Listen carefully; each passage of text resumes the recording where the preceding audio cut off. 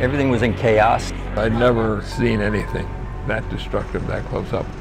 In 1964, Alaska was shaken by the largest U.S. earthquake ever recorded, magnitude 9.2.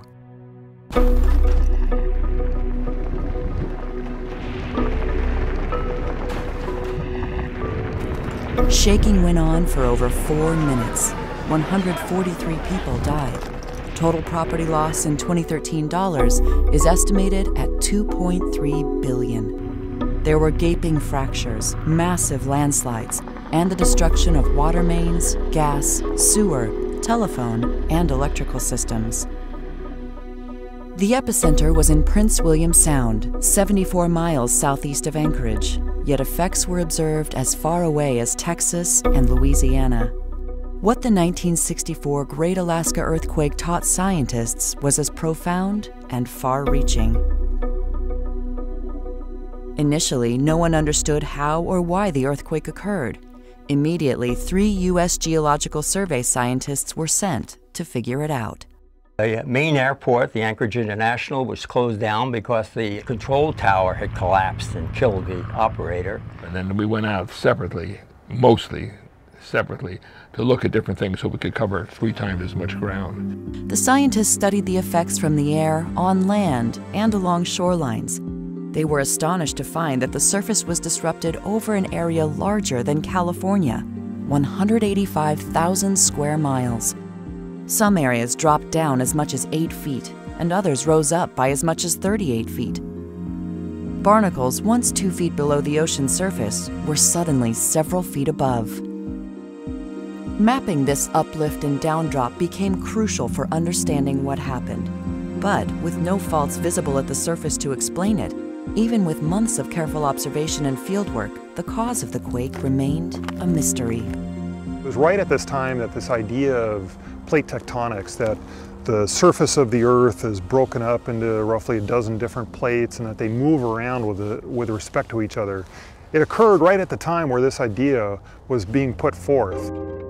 One of the scientists, geologist George Plafker, considered the quake in terms of this newly forming theory of plate tectonics.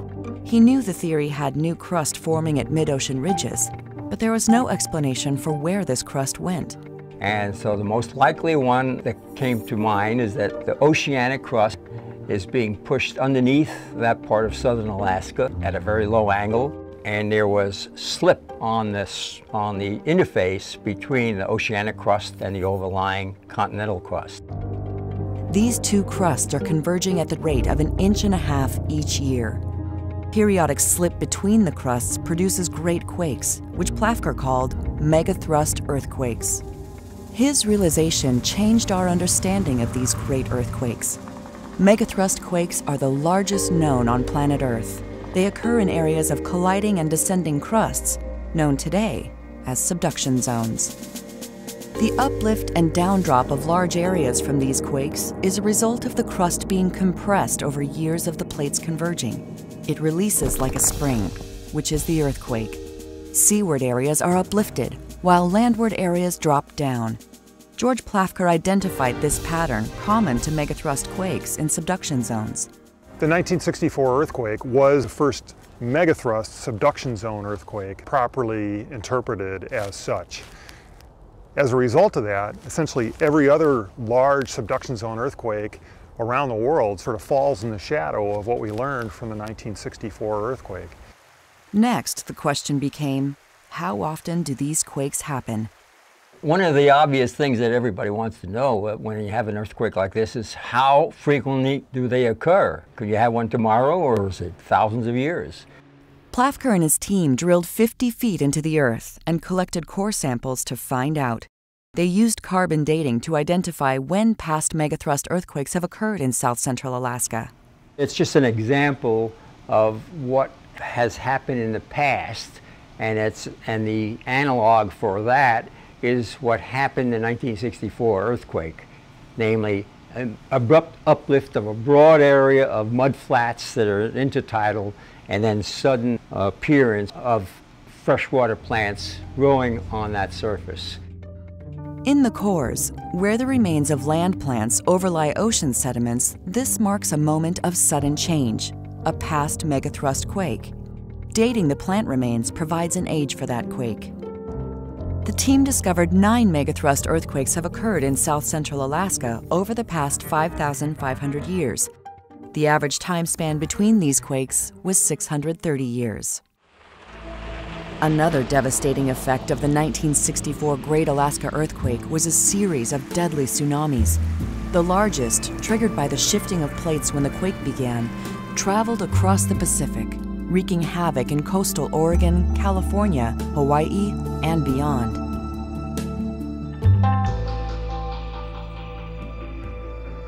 Locally, a number of extremely dangerous tsunamis occurred in south-central Alaska fjords like Whittier and Valdez. Most deaths resulting from the 1964 quake came from these local tsunamis in fjords. The scientists recognized that these were produced by underwater landslides that occurred as the quake began. In the 1964 earthquake, of the people who died, most people were killed by tsunamis. And there's kind of two ways you can make tsunamis, but the way that the tsunamis were made right here in Whittier was by underwater landslides. There's material at the edges of these fjords here, and then it's shaken in the earthquake and it slides downward into the deep part of the fjord. That generates tsunami waves, which then hit the shoreline. And the thing that's really notable about those kind of tsunamis is that they hit the shoreline very soon after the beginning of shaking. And so here in Whittier, the first tsunami wave was really well observed out in the middle of the fjord, but within 3 minutes there were 3 waves that covered a large part of Whittier. And it killed about 12 people. There was a lumber mill located about where that hotel is in the background there. There were 13 deaths in Whittier and 12 of them were over there.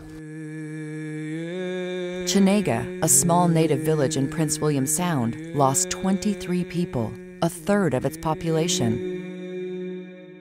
Today, scientists use ocean bottom sonar mapping to identify submarine landslide deposits from the past. Additional work, like coring and dating these slides, will help refine understanding of the tsunami hazard and how often these quakes occur. And at Valdez in particular, it looks like there may be like 6 to 10 of these big underwater landslide deposits at depth. So we know that these kind of things happen over and over again.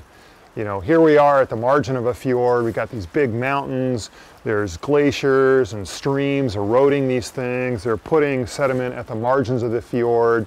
We have the megathrust underneath us here at about 12 to 15 miles depth. In these big earthquakes, it shakes like crazy, releases these sediments into the deep parts of the fjord, and then generates tsunamis. So if you're living at the edge of a fjord or recreating and an earthquake happens, a really important thing to do is to travel to high ground right away. You don't want to wait to hear a tsunami alarm or anything like that. If you feel strong shaking that feels like a strong earthquake, you need to head uphill right away. Don't wait till the earthquake is over. Some of the most stunning destruction from the 1964 quake came from subaerial landslides. Extreme shaking led to significant ground failure and liquefaction in Anchorage. Massive landslides struck the downtown area, Government Hill, and in the Turn Again by the Sea subdivision. What happened is through the ground shaking in the 64 earthquake, there were these blocks that sort of slid sideways as a result of that. And then some buildings collapsed into those areas. Sometimes the edge of a building was sticking off where it had failed underneath there. There were a few people killed as a result of the damage of these buildings in the 64 earthquake.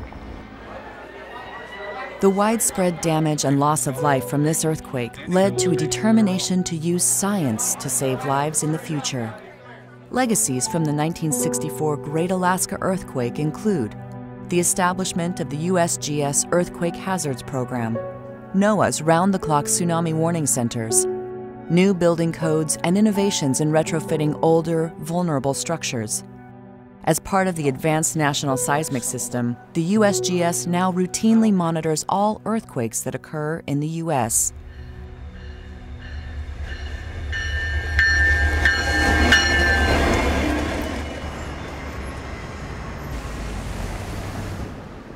South Central Alaska here is the infrastructure center of the state, and it's also by far the largest population center of the state. And the work that we do, it involves basically the fundamental characterizing of the earthquake hazard, knowing which faults are active, which faults can produce earthquakes, understanding how often those earthquakes occur. And another part is understanding the local tsunami hazard, getting an idea how often they occur, and doing tsunami modeling to understand where people would be hit by these tsunamis. Altogether, these programs can help predict strong ground motions from future earthquakes and minimize risks.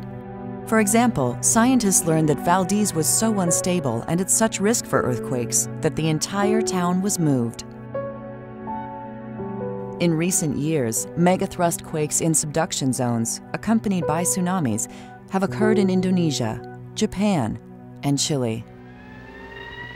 The 1964 Great Alaska Earthquake changed our understanding of earthquakes and tsunamis, and had a profound and lasting impact on how scientific knowledge can be used to help reduce risks and save lives.